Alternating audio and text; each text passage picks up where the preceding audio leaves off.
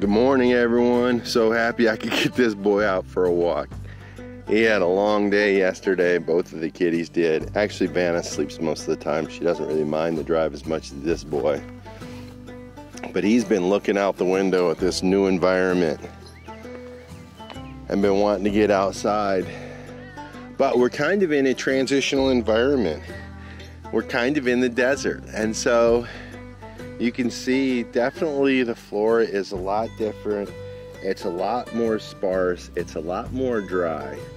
But we got in late last night from the long drive and we didn't have a chance to show you this place. But we're kind of parked in this little subdivision right here. And you can see here at the houses, some of the basic houses that have been built on these lots. That one's made of brick. You can see that one's kind of made of sticks. It looks like it might be a wattle and daub someday in the future. And then to the right of that, it's the adobe bricks. But in any event, there's a tin structure over there. I'll show you some of these hot dwellings up closer up, but I always enjoy looking at the different dwellings and how they're built and how they're constructed. It's so fascinating to me. But then as I look up on these mountains up here, I see these roads coming down. And if you see the roads, it looks like they come down at a constant slope, like maybe 20 degrees or 15 degrees or something, and they're perfectly straight. But once you get up there, from here they look fine, but once you get up there and see how windy they are, they actually turn to be 2 or 3 times long, maybe even 4 times longer than they look from up here. But if you look back there behind the van, you'll see a couple roads going up. That's our direction we're headed today. So we've got a couple hours to go to the city. We need fuel, we need water, and we need food. So we're hoping we can supply up in this next town that's a little better. If not, we've got about a 5-hour drive from here to the next town, Caja America, where we think is a pretty big city, and we'll be able to supply up there. All right, whenever G gets a walk, this one's at the door yelping for her turn, and today was no different. She's ready to get out and explore this new environment too. She usually gets satisfied in 5 or 10 minutes. G could stay out here forever.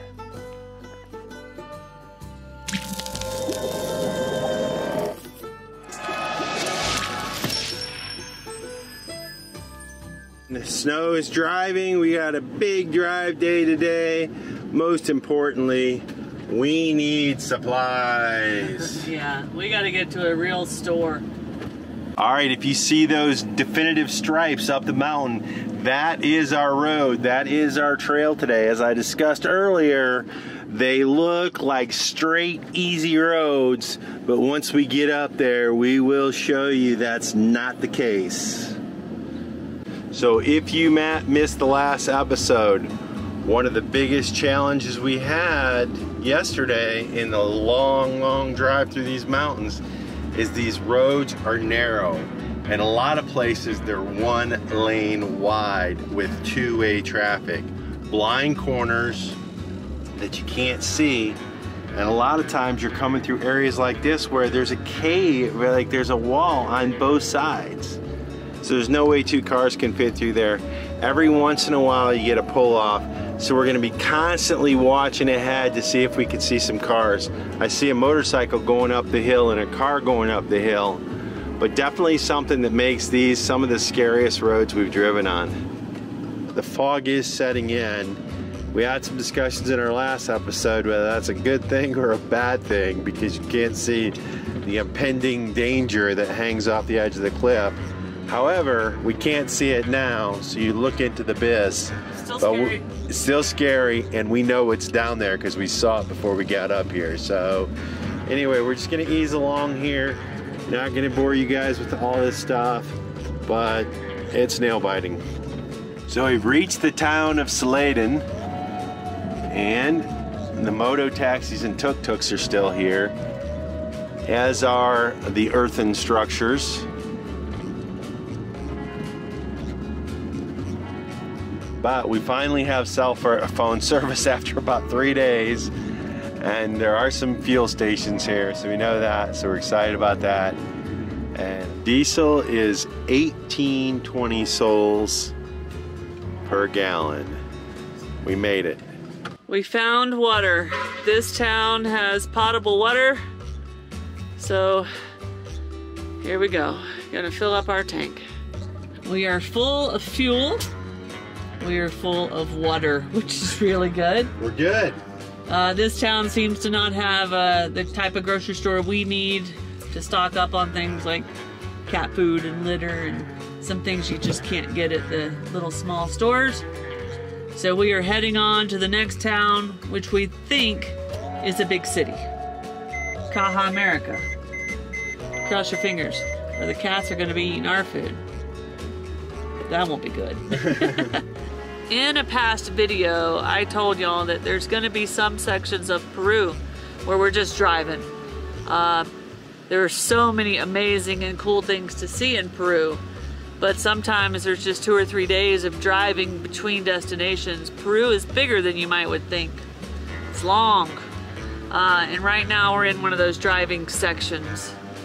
We have made it successfully back to the main road, and at least for right now, it is a 2-lane road with an actual stripe down the middle. We hope the road stays a little bit better as we get closer to this next bigger city. Y'all cross your fingers. We're ready for normal roads, aren't we? Yeah, no more road drama for us. We've had quite enough. I'm sure you guys had enough. We have definitely had more than enough. Yes. We are about an hour and 15 minutes from Caja America, and we've entered new terrain. It's gotten grassier. There's more livestock for sure. And then there's all these rocks just scattered across the grass fields. There's donkeys and pigs and cows and little towns scattered throughout. And we still have 2 full lanes. We have come to an area where all the houses, no matter how humble, how small, have these tiny blue buildings next to them that have a water tank and a solar hot water heater. And we've passed like 30 of them already. They're all painted exactly the same. There's some sort of a kit, and we've never seen anything like it. It's this little bathroom kit that people pop up right next to their house. We just went through the little city of Encañada, and it's the first city in a while since probably the one where we tried to supply up the first time up by Gokta, where there's activity. Yeah. There was a little town square, people are out, there's little market stands, there was a juice stand, the church and the town square were done up real nice. There's just a lot of activity in this little town. Things seem to be coming to life around here. A bit more of indigenous culture here. They wear these big, tall, white hats, which is pretty cool. So, should Kurt get a big, tall, white hat? We've made it to the outskirts of the city. What our plan is, first we need to find a place to camp. And there's a place that looks pretty nice just outside of town. We're gonna ride by there, see if that place is gonna work out or not, before we head actually into the city to get all the supplies. Because if this place won't work out, then we'll have to go to a backup plan in the city. Fingers crossed this place works out, it's still open, because the reviews look really nice. And we need to hunker down for a day or 2 and edit a couple of videos for you. So that is the plan. Oh, Kurt just hit it upside down tope. Tope is a speed bump. And I'll go ahead and tell y'all, even though we didn't video it about 30 minutes ago, Kurt hit one going about 45 miles an hour. Going whenever we were going, neither of us saw it. No, nailed it. And that's always scary because that could really damage the van, but it did not. We're in good shape. Headed out to a possible camp. Okay. 30 sols per night. We park back here. The bathrooms and showers are nice, but they're back here. Okay. We have Wi-Fi everywhere, but I doubt it's going to reach out there where he's going to have us park. Okay. So we'll see. We're going to park now or going to the grocery store? We're going to go to the grocery store. Okay. So we'll go up here, turn around, and come back out. All right. our camp we're at here in Caja America has neighbors. We have some fellow travelers here with us, and we've decided to have a community dinner. So let's get to it.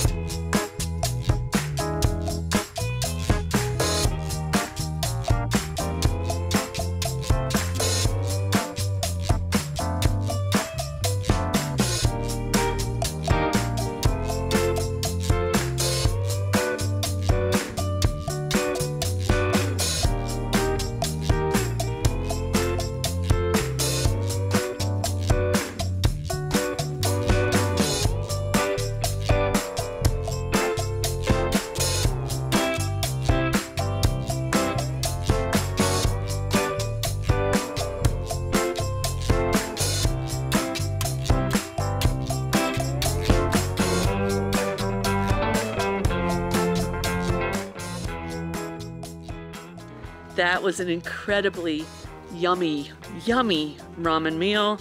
The company was even better. What's cool is both of these other couples are both from Oregon, so that's kind of cool. And these guys over here, Jesse and Catherine, have a brand new 4-month-old baby. They've been on the road for about 2.5 years. And behind us, Eric and Yuko, they've been on the road 1 month longer than us. So we all had some good stories to share. Sometimes it's nice, isn't it, Kurt? It was a real fun time hanging out with them.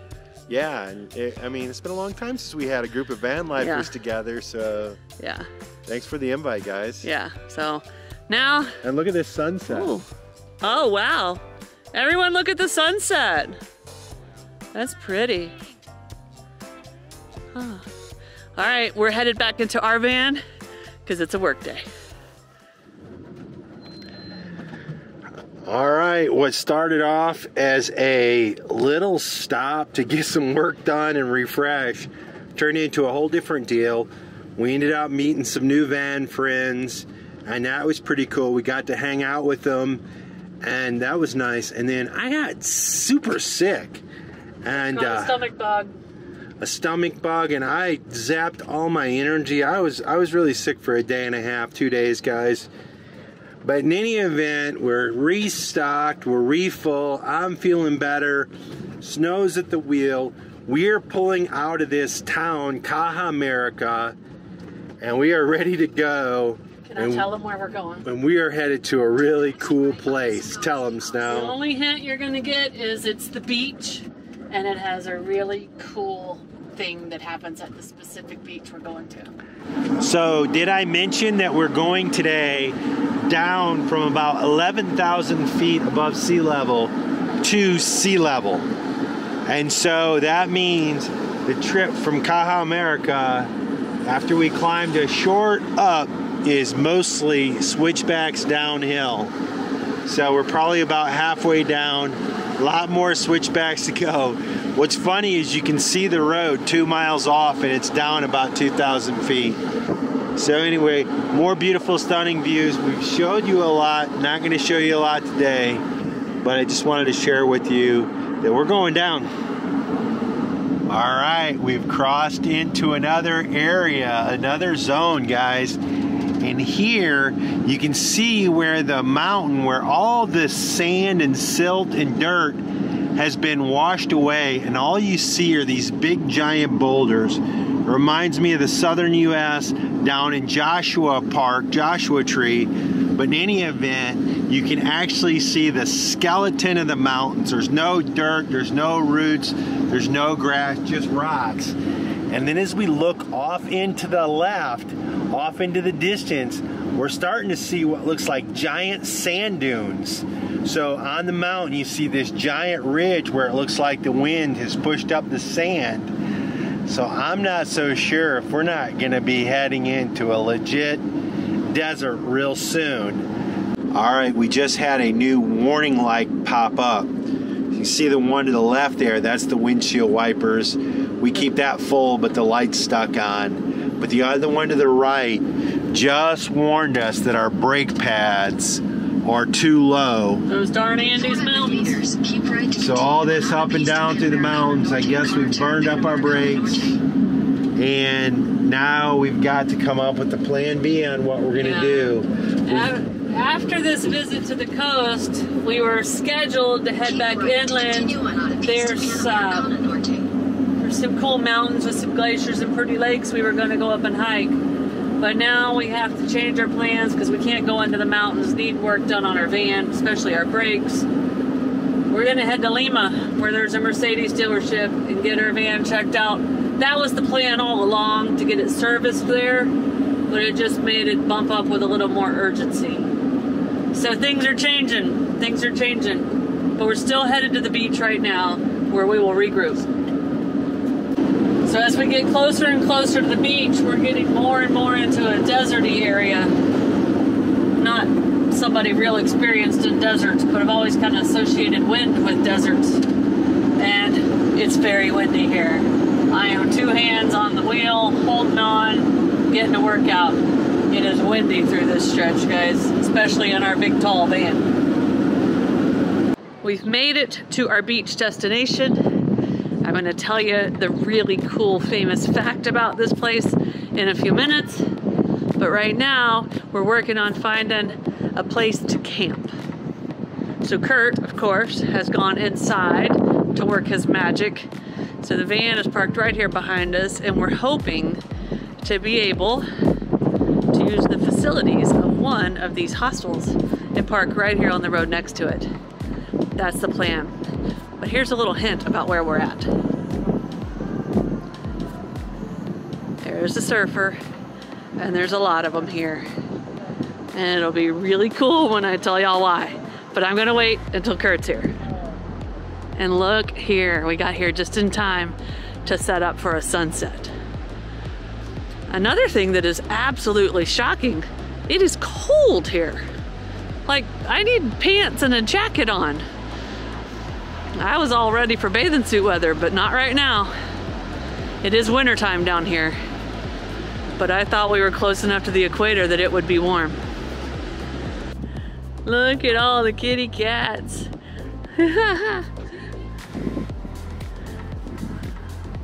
This is their safe spot, apparently.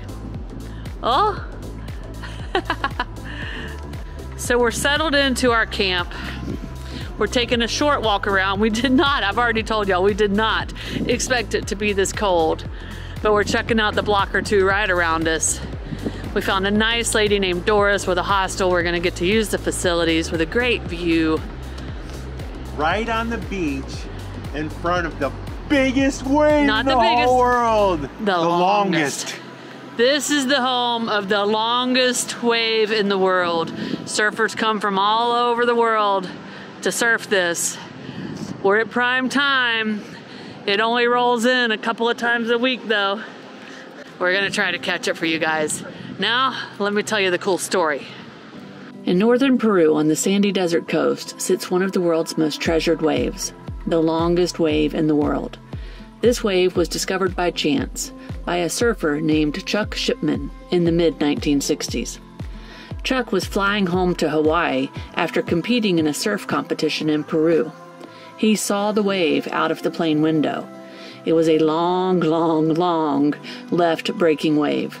And when he searched the map, the closest landmark he could find was a bay named Chicama, which is now the name of this longest wave.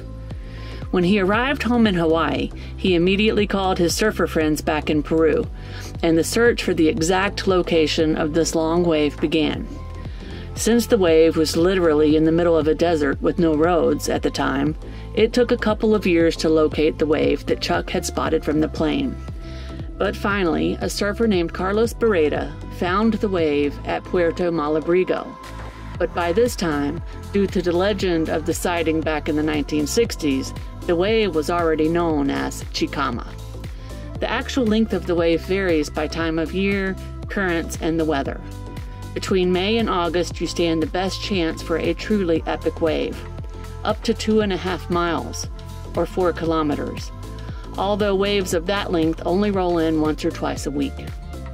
But the wave breaks evenly all year long with multiple takeoff points, so there is always good surf here. There is a strong current that will pull you away from the starting point, and the distance back to the break can be quite long, so you either get out and walk along the beach, or there are always going to be Zodiac boats waiting to shuttle the surfers back to the start, where they can try for an epic ride once again. Well, this looked like a perfect place to pull out our bikes. Take a little stroll around this town and see what we can find.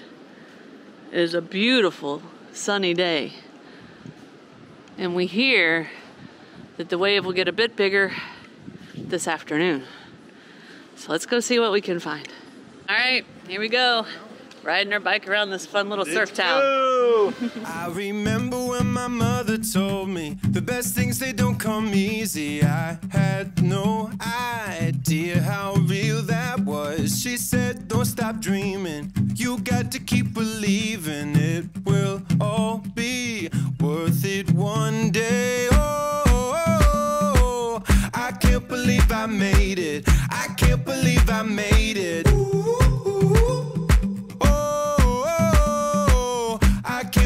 I made it. I can't believe I made it. And I'm on my way. On my way. I'm on my way. On my way. On my way. I'm on my way.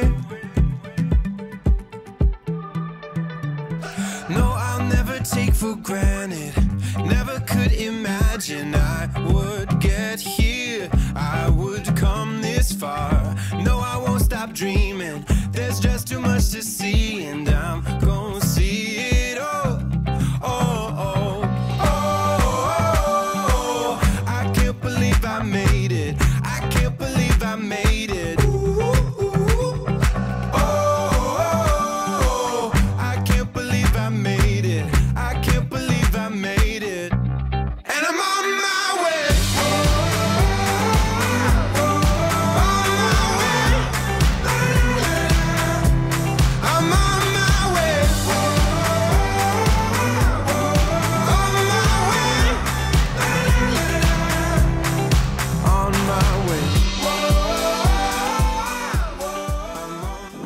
This is likely to be a very windy vlog. I'm sorry. But if you see that island over there kind of sticking out a little bit, when this wave is rolling and coming in big, that's where the wave starts. The surfers go there and they surf one long continuous wave all the way. We're still going, all the way to that fishing pier in the distance. Now, we met a local this morning, and he told us that there is a surfer from Hawaii that has been recorded. He rode this for 5 kilometers. Now, we don't know, it's just what locals told us. We don't know the surfer's name, but that's a long way to surf a wave. Time for a little lunch, and we hear that we can get Venezuelan arepas here. Now, if you talk to a Colombian or a Venezuelan, they're both going to tell you that their country has the best arepas. Now, we've had Colombian arepas. Let's see what these are like. Oh, and there's a kitty. We're at Burgers and Brownies. Kurt's scoping out that menu.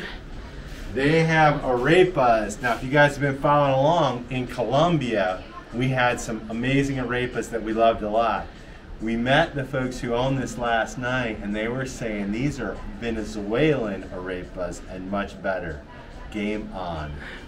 Snow's eyeballing the menu, but you guys know what she ordered for drinks. Piña. And I've already committed to an arepa. She's eyeballing the menu to see what she's gonna get. Any lean yet, Snow, or are you still deciding? Still deciding. While she's deciding, take a look at this beautiful view. And right down the stairs and around the corner is where the van is. So we're right off of this Malecon. Snow got her heart of pina. I like pina. She's a pina head. Me too. Look at that creamy. I love when it's creamy pina. I got an arepa. This is pork, but it looks like it's a burger with a fried egg. Looks like avocado, tomato. This is a Venezuelan arepa. You can see I got papas, ketchup, and mustard. So I got a pork burger. Got some tomatoes, onions, avocado, cheese. Looks tasty. All right, poppy seed bun. Here we go. Open up wide. Oh, that's good bread too. Good bread. All right, we're gonna eat. So the question is this arepa as good as Colombia's?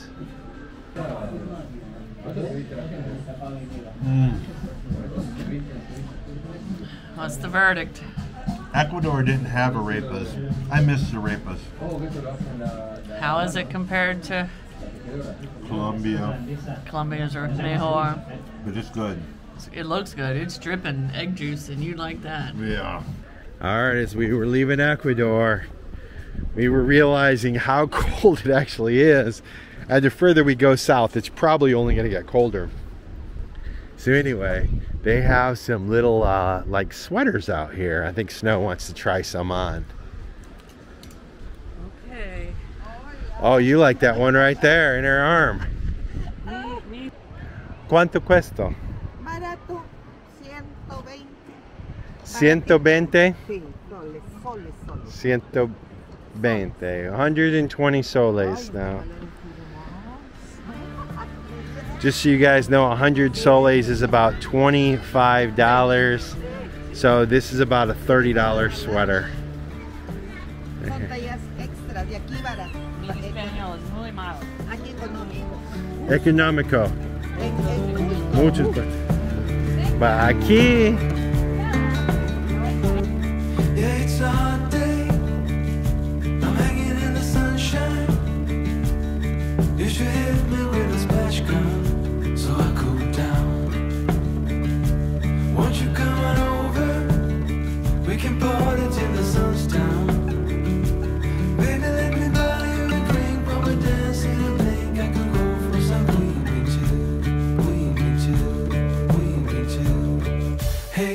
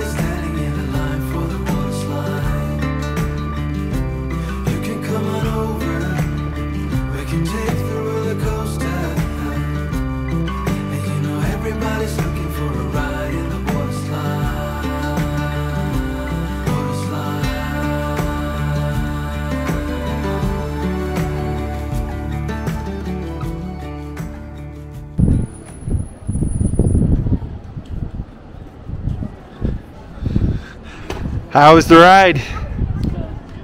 This is my favorite beach to date. And we almost didn't even come here because it's quite out of the way. But that sunset, the dunes, the desert, the wave is, and the town, the people are even kind. Favorite beach to date. It is time to leave this amazing little beach that we found that I am, for now, calling my favorite beach on the trip to date.